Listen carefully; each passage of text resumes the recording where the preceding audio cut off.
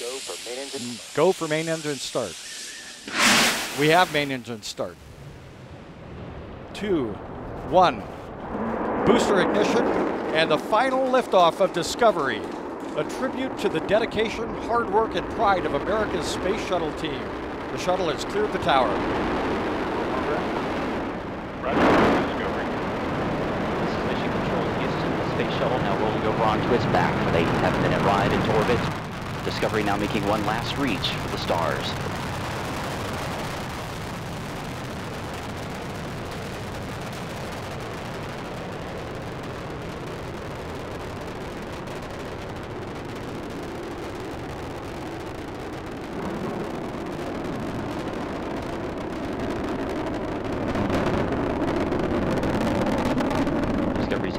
Throttling down as the orbiter passes through the area of maximum pressure, reducing the stress on the shuttle as it goes supersonic.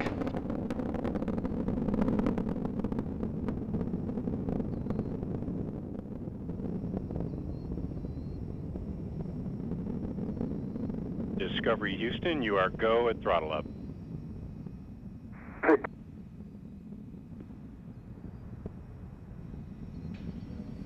Commander Steve Lindsay acknowledging the call from Capcom Charlie Hoba as Discovery's 3 main engines throttle back up.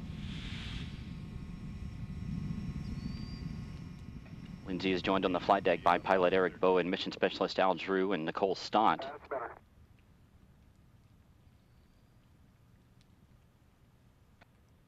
Mission specialist Mike Barrett and Steve Bowen.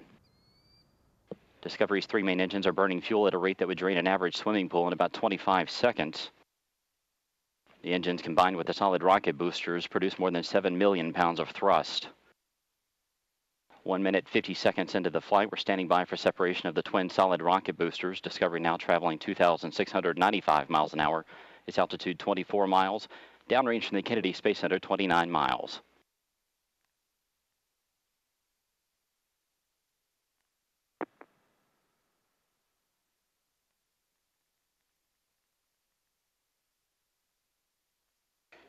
Booster separation confirmed. Discovery's guidance is now converging as the shuttle's onboard computers fine-tune the flight.